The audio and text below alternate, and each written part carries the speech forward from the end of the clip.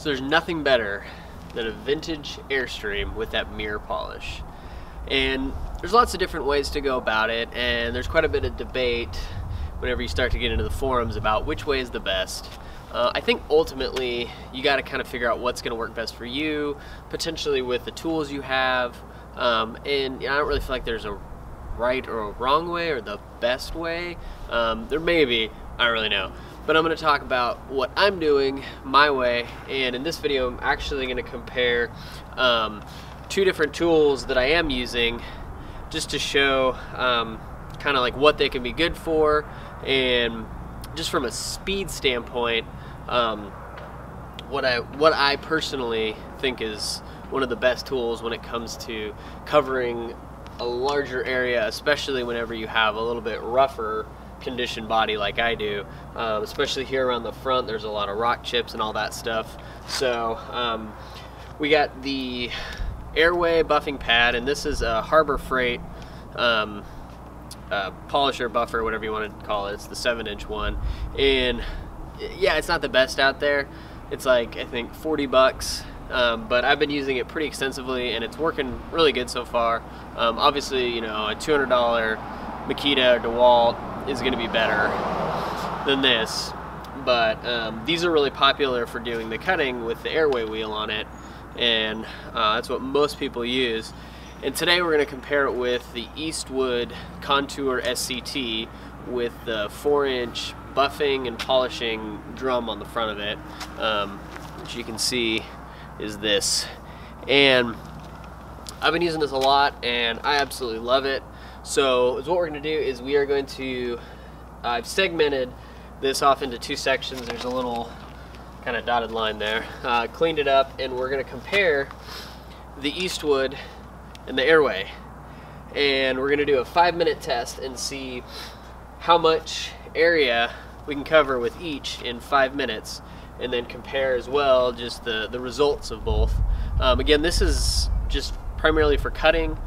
This is like your first pass. This isn't going to be an absolute finish mirror polish that we'll talk about in future videos, but right now we're just going to compare these two in a 5-minute test. Alright, so we got everything all set up, and I'm about to start the timer using my phone, so that way we can keep it exactly at 5 minutes. See that we're not cheating or anything like that. So let's get going.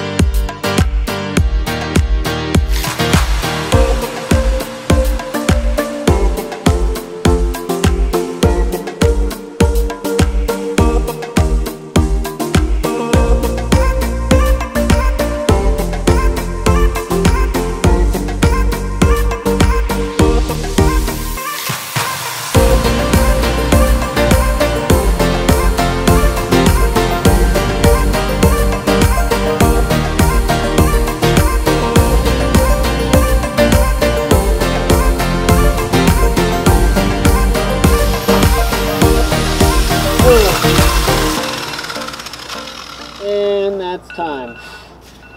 So we got probably about a 14 by 14 inch section.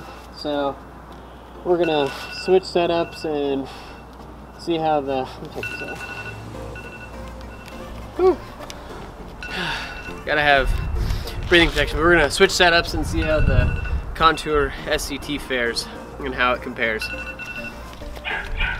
All right, so we're set and we're gonna start rolling. So 5 minutes on this one.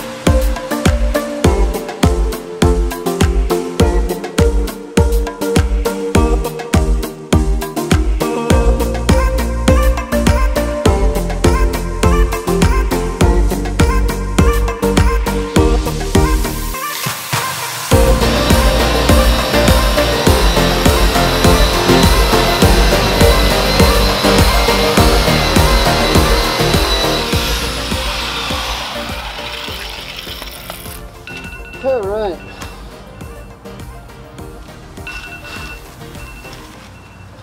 Stop the timer. So here are the results. As you can see, the Contour got more of the section polished in those 5 minutes than the Airway. And to me, as far as the quality, I was going a little faster than the Contour with, sorry, I was going a little faster with the Contour than I normally go, and so there's a little bit more pitting in some sections. It's kind of hard to tell. It's pretty close. I feel like overall, just the smoothness of the Contour is a little better. I see more of the cutting lines in the Airways than in the Contour. So I feel like, you know, this is gonna come to a finished polish a little bit faster. So, you know, I will say, obviously, in comparing the two, the Eastwood with that bigger drum, it'll take these large sections to get them done a lot faster, but whenever you start to get in around the seams and the rivets, it's just not going to be able to hit those spots as well. And that's one of the real reasons that I definitely still have the Airway.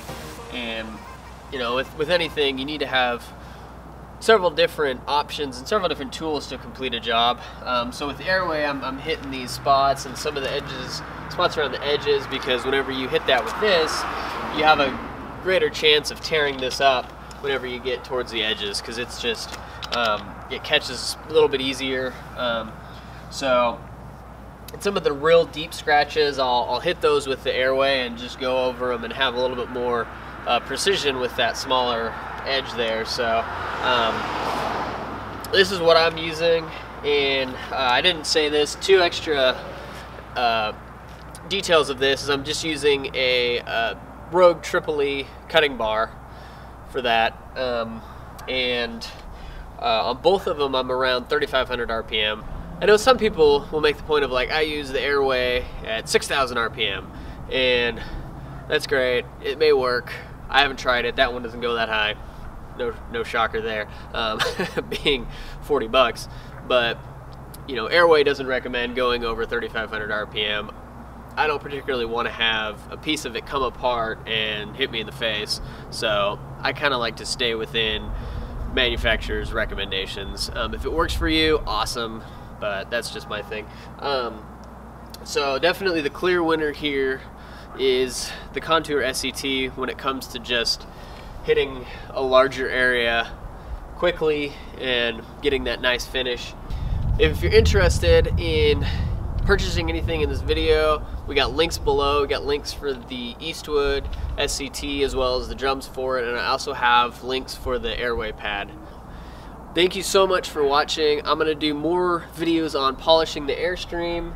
I'm gonna show kind of my whole process and take a whole panel and do that from start to finish, from cutting to the mid-level polish to then a final mirror finish on it. I'm still kind of working out my process, so I'm gonna be testing that out. I've been working with different things, different polishes and all that, and trying to find out what I like the best. So we're gonna have that coming up. We got a lot more awesome content coming your way, so stay tuned. Feel free to subscribe and leave a comment on what you thought.